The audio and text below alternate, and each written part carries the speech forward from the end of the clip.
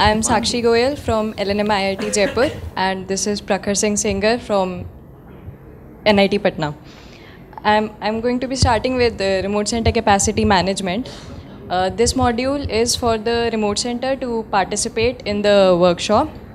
So when the remote center coordinator logs in, he will be, the main responsibilities of remote center coordinator is filling the capacity information for his remote center and managing participants for the workshops in which payment at remote center is applicable. So in the managed remote center capacity, the RCC can fill seats for the remote center. He also has the option to decline the remote center if there are no participants with the status other than cancelled. In the fill seats, RCC has to fill all the information like available seats, available accommodation, and also he has to nominate a FDP course coordinator. In managed participants, all the workshops with our remote center payment are shown, and in the managed part, he can accept or reject participants based on whether they have made the payment to remote center. On accepting, the participant status will change to accepted, and on reject, he will be asked to enter a reason for the rejection, and an email will be sent to the participant informing him about the reason for his rejection.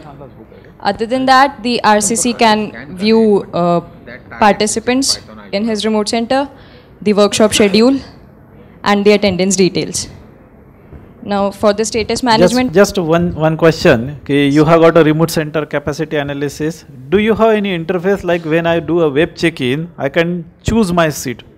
So somebody like to take a back bench in the remote center to seat another thing? Are available this many accommodations. It doesn't give the layout and then the seat selection and pressing the things. No, can you think of this also?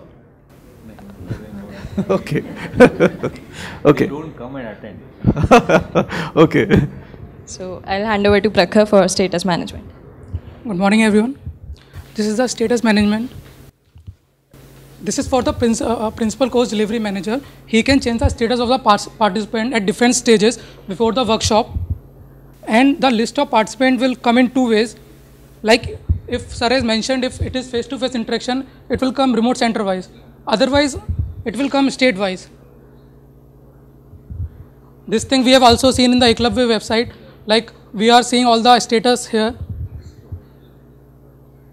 We can export through Excel and print there the whole data table, and we can, and the principal course delivery manager can check the ID and letter and check whether it is verified or not, and can change the status according to that in the update column.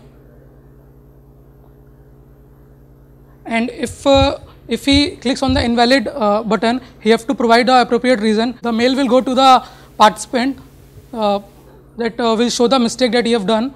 And if he click on the approve button, the mail will go to him regarding the confirmation.